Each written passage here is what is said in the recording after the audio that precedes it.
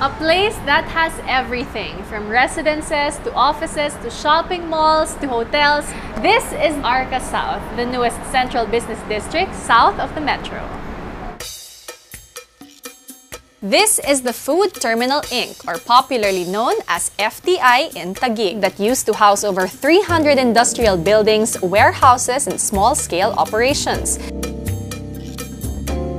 People used to flock here for the weekend market, known for its wet market and wide array of fresh produce. In the middle of all the hustle and bustle, Ayala Land has taken on the challenge of turning this area into a 74-hectare central business district within the FTI complex. Ayala Land head architect Joel Luna and Arca South project development manager Stephen Comia explained the concept behind this up-and-coming business district. Architect Joel, thank you for having us. Let's talk about Arca South. So, am I correct? It is the old FTI area in Taguig. Well, Arca South is like it's a new township project. No? It's a new business district. No? So, Arca South is that next district. And it's like an infill development. So, making use of an old site, which was FTI, into this new commercial destination. Arca South is actually the latest business and lifestyle district of Ayala Land. It's about 74 hectares in size, located in the city of Taguig. And I guess this is the opportunity for Ayala Land to create something or a major development from scratch, from master planning to actual development, similar to what we've done in Makati. Whether you're a commuter or a private car owner, no need to worry about going to Arca South. Accessibility remains its key advantage. The site is very accessible to main thoroughfares, namely the South Luzon Expressway and the C5. We are actually about 7 kilometers away from Makati and about 5 kilometers away from the airport. And Bonifacio Global City. The development is also located beside the much-anticipated Southeast Intermodal Transport System, or ITS. The Southeast ITS will serve as a central station for all provincial buses carrying passengers to and from Laguna, Batangas, Quezon, and the Bicol region. Once completed in the next 2 years, we will be primarily connected to the Skyway via the Skyway C5-C6 Connector Road project. And once we are connected with this, we'll be one exit away from Makati. And I guess this infrastructure will actually open up new corridors for Arca South. Well, we'll be basically connected to the north, or the NLEX, via the NLEX-SLEX Connector Road project. Now, to the west, we'll be connected via the Cavite, or the Coastal Road, via the ongoing Naya Expressway. And to the east, we'll be connected to Rizal area by the C6. I guess with all these infrastructure projects, will actually be very, very accessible.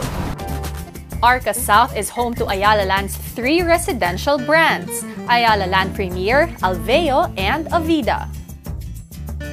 Once you get to Arca South, you will find that everything you need is there. We've actually started land development as early as last year. And I guess in the next 5 years, we'll have all the components needed in the CBD, from retail to office to a hotel. Even a hospital will be present in the next 5 years. For retail alone, we'll have about the scale of Glorieta and Greenbelt combined in Arca South. And for office buildings, we'll have about 9 buildings, and 5 of which will be operational in the next 5 years. And by 2018, our own hospital, Qualimed, will also be operational. One of the most unique features of Arca South is its in-city campus. What we are actually trying to achieve in Arca South is something very, very different. It's a central business district in a low-rise setting. We will not really have a lot of skyscrapers. In Arca South, our typical buildings will be about 15 to 18 stories. It will create a different feel, but definitely all the major components needed for a central business district will be present in Arca South. For those who love to shop, Arca South will feature not only one, but 3 distinct retail areas. One is a lifestyle mall with varying upscale fashion stores, especially retail and dining establishments, similar to that of Greenbelt. The second one is a transit-oriented mall linked to the Southeast ITS, which is perfect for commuters. This place will be just like Market. And then there's the 150,000 square meter regional mall, which will offer diverse shopping, dining, and entertainment choices akin to Glorieta. After shopping, you can walk around the 60-meter wide green space that will serve as the main convergence point in the area. I'm from the South, so when I saw it, for someone like me na I'm not into the concrete jungle type areas, parang it infuses that in. It's very green. We want to inject a lot of open space because, of course, as you go south, areas ng Alabang, these are really suburban. In contrast, Makati, Bonifacio, it's more dense. So we want, you're right, Arca South should be more like a blend. It transitions or bridges these two types of developments. But perhaps one of the most essential components that Arca South has addressed is parking. How about parking? Always a problem. But here, what is your plan? Even our concept for parking is based on our intent to prioritize the pedestrians. So what we've tried to do is integrate all of the parking below ground. So even if you have different buildings, the parking is all integrated under one basement.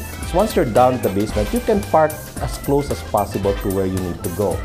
So it's not like in some of the older business districts, to move from one place to another, you hop on your car, go into a parking area, and then if you need to go somewhere else, you go back to that parking area and then move your car somewhere else. Here you park in the same place, essentially. With its vision, Arca South will provide the public the perfect fusion of a business and lifestyle district. Accessibility, convenience, and everything you need in one place. That is Arca South, a city in sync and your portal to progress.